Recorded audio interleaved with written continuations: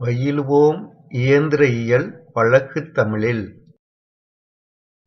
அண்ணா பல்கலைப் பாடங்கள் வழக்குத் தமிழில்! வழங்குவது தமிழ்மெக் தாளமுத்து. Hi students, இன்று CE 6451 Fluid Mechanics and Machinery Unit 1 Fluid Properties and Machinery.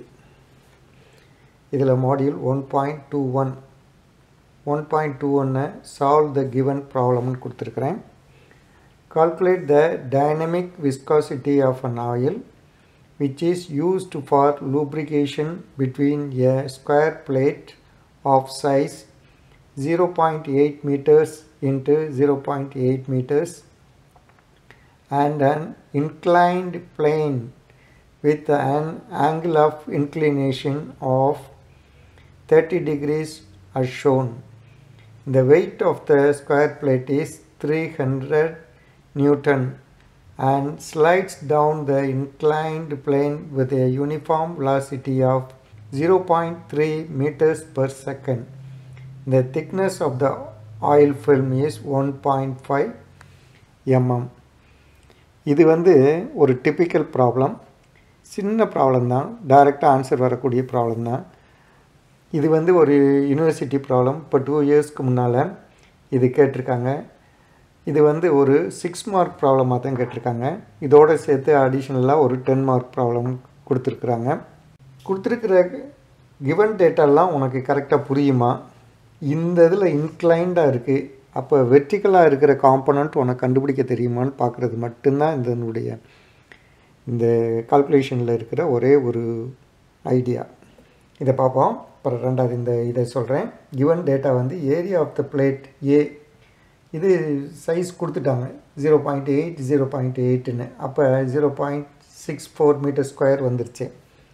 Angle of the plane, இது இதே மாதிரி இருக்கிற ஒரு சமதளமத்தில், இப்படி இருக்கிற சமதளமில் இப்படி சாய்வலாக இருக்கிற தளத்திலிருந்து ஸ்லைட் ஆகி வந்துக்கிட்டு இருக்கு அந்த பிளேட்டு. அந்த சாய்தளம் எவ்வளவா இருக்குது? 30 டிகிரியில் சாஞ்சு இருக்குது. Weight of the plate W கொடுத்துட்டாங்க, இது நியூட்டன்லேயே கொடுத்துட்டாங்க, நமக்கு அதனால் பிரச்சனை இல்லை. Velocity of the plate U, இதுவும் 0.3 மீட்டர்ஸ் பெர் செகண்ட்லேயே கொடுத்துட்டாங்க, அதுவும் நம்ம ஒன்றும் கன்வெர்ட் பண்ண வேண்டியதில்லை. Thickness of the oil film மட்டும் 1.5 mmன்னு கொடுத்துருக்குறாங்க, நம்ம அதை மீட்டர்ஸில் கன்வெர்ட் பண்ணி வச்சுருக்கிறோம். இப்போ இதே மாதிரி ஒரு சாய்தளம் போட்டாச்சு. இதில் நடுவில் டாட்டாக இருக்கிறது ஆயில் திக்னஸ் dy, இது 1.5 mm கொடுத்துருக்காங்க. அதில் ஒரு பிளேட் ஸ்லைட் ஆகிடுது, அதனுடைய சைஸ் 0.8 மீட்டர்ஸ் இன்ட்டு 0.8 மீட்டர்ஸ். இதனுடைய வெலாசிட்டி U 0.3 மீட்டர்ஸ் பெர் செகண்டில் வருது. இதில் ஒரு ஃபோர்ஸ் ஆக்ட் பண்ணுது. அந்த ஃபோர்ஸ் என்னங்கிறது Fங்கிறது நம்ம கண்டுபிடிக்கணும். நமக்கு W கொடுத்துருக்குறாங்க, அந்த வெயிட் ஆஃப் த பிளேட் கொடுத்துருக்குறாங்க. எப்போயுமே வெயிட் எப்படி ஆக்ட் பண்ணும்? Towards the centre of gravity தான் ஆக்ட் பண்ணும், அதாவது வெர்டிக்கலாக தான் ஆக்ட் பண்ணும். ஆனால் இது 30 டிகிரிஸில் இருக்குது. அப்போ இந்த காம்பனண்ட் எஃப்ங்கிற காம்பனண்ட் எப்படி கண்டுபிடிக்கிறது? இன்ஜினியரிங் மெக்கானிக்ஸில் நீ படிச்சிருப்ப. இப்போ இந்த இதை ஒரு சின்ன ட்ரையாங்கிளாக எடுத்துக்கிட்டோம்னா, ரெக்டாங்குலர் ட்ரையாங்கிளாக எடுத்துக்கிட்டோம்னா இது 90 டிகிரி ஆயிடுது, இது 30 டிகிரி. அப்போ இந்த ஆங்கிள் எவ்வளவு? 60. அப்போ இந்த component டபிள்யூவுக்கு with reference to W இந்த காம்பனண்ட் எவ்வளவு? W into cos 60 degree. இந்த ஒரு இது மட்டும் உனக்கு தெரியுதான்னு பார்க்குறது தான் இந்த கால்குலேஷனு மொத்தத்துக்கு. நீ இன்ஜினியரிங் மெக்கானிக்ஸ் படித்ததை நினைவு வச்சுருக்கிறியா? அதை எங்கேயாவது இதே மாதிரி ஒரு இடம் வரும்போது உனக்கு அப்ளை பண்ணுறதுக்கு முடியுதா அப்படின்னு பார்க்குறது தான் இது. இப்போ இதை பார்த்துட்டோம். To find viscosity of the mu கேட்டிருக்காங்க. ஆயில் இன் பாய்ஸில் நம்ம சொல்லணும்.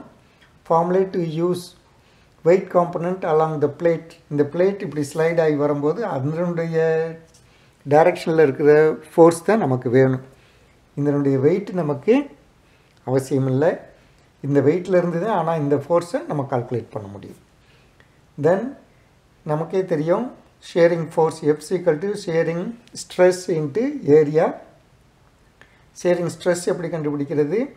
mu into du by dy. அப்போ நமக்கு வந்து இப்போ முதல்ல இந்த ஃபோர்ஸை கண்டுபிடிச்சாச்சுன்னா இந்த ஃபோர்ஸ் இதில் அப்ளை பண்ணி டவ் வேல்யூ கண்டுபிடிச்சிடலாம். டவ் வேல்யூவை இதில் சப்ஸ்டியூட் பண்ணோம்னா மியூ மட்டும்தான் நமக்கு தெரியாது. du கொடுத்துட்டாங்க, dy கொடுத்துட்டாங்க. அப்போ மியூ கண்டுபிடிச்சிடலாம். மியூ வர்றது ஆன்சர் வந்து நமக்கு நியூட்டன் செகண்ட் பர் மீட்டர் ஸ்கொயரில் வரும். அதை வந்து நம்ம என்னவா கன்வெர்ட் பண்ணணும்? நம்ம வந்து பாய்ஸாக கன்வெர்ட் பண்ணணும். ஓகே, இவ்வளோதான் சிம்பிள் ப்ராப்ளம். இப்போ சொல்யூஷன் போகுமா? we know w component along the plate இதுதான் force F is equal to w into cos 60 degree 300 கொடுத்துருக்குறாங்க. cos 60. அப்போ இதனுடைய ஆன்சர் வந்து எனக்கு 150 நியூட்டன் வருது. ஓகே, therefore நம்ம வந்து இப்போ we know tau is equal to mu into du by dy. Therefore tau is equal, therefore mu is equal to tau into dy divided by du. ஆனால் நமக்கு டவ்வே வந்து வேணும். we know force equal to tau into area. Therefore tau is equal to force divided by area, that is 150 divided by area என்னவா இருக்கு? 0.64. 234.375. இது டவாக இருக்கிறதுனால Newton per metre square. Okay, mu is equal to tau into dy by du.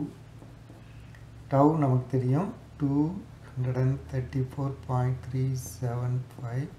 dy நம்ம மீட்டராக convert பண்ணியிருக்கிறோம்.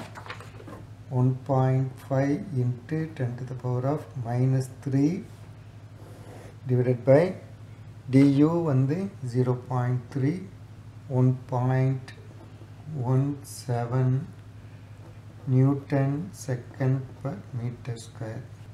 1 Newton second per meter square is equal to 10 poise. Therefore mu is equal to, but 10 multiply பண்ணணும். அப்போ 11.7 poise. அப்போ இந்த இதிலே வந்துருச்சு.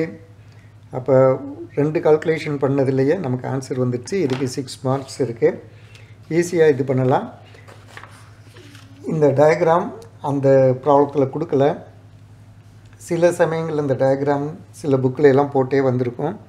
இப்படி போட்டு வந்துருச்சுன்னா உனக்கு ரொம்ப கன்ஃபியூஷன் இல்லாமல் இருக்கும். இப்படி போடாமல் இருந்துச்சுன்னா நீ இந்த இதை ட்ராயிங் போடணும். போட்டேன்னாத்தான் உனக்கு இந்த டைரக்ஷனில் இருக்கிறது 60 டிகிரிங்கிறது தெரியும். அதனால் இது உனக்கு போட தெரியுதா, நீ இதை அண்டர்ஸ்டாண்ட் பண்ணியிருக்கிறியாங்கிறது ரொம்ப ரொம்ப முக்கியமானது. அதனால் இந்த கிவன் டேட்டாவிலேருந்து இந்த கிவன் டேட்டாவை எழுதியாச்சுன்னா இந்த ஃபஸ்ட் யூனிட்டை பொறுத்தளவில் ரொம்ப ரொம்ப சிம்பிள் ப்ராப்ளம்ஸ் வந்து ஈஸியாக மார்க் ஸ்கோர் பண்ணலாம். ஓகே, என்னுடைய சேனல் வந்து AUmech-in-tamil. இதுக்கு நீங்கள் சப்ஸ்கிரைப் பண்ணுங்கள். சப்ஸ்கிரைப் பண்ணும்போது உங்களுக்கு ஒரு பெல் சிம்பிளும் வரும். அதையும் நீங்கள் கிளிக் பண்ணிங்கன்னா உங்களுக்கு ரிமைண்டர்ஸ் வந்துகிட்டே இருக்கும். அந்த ரிமைண்டர்ஸ் மூலமாக வரிசையாக என்னுடைய மாடியூலை பார்த்துட்டே வந்தீங்கன்னா உங்களுக்கு சிலபஸ் முழுவதுமே கவர் ஆகிடும். அப்போ நீங்கள் கான்ஃபிடெண்ட்டாக உங்களுடைய எக்ஸாம் ப்ரிப்பேர் பண்ணி நல்ல மார்க் ஸ்கோர் பண்ணியே பாஸ் பண்ணலாம். Okay, see you students. Thank you.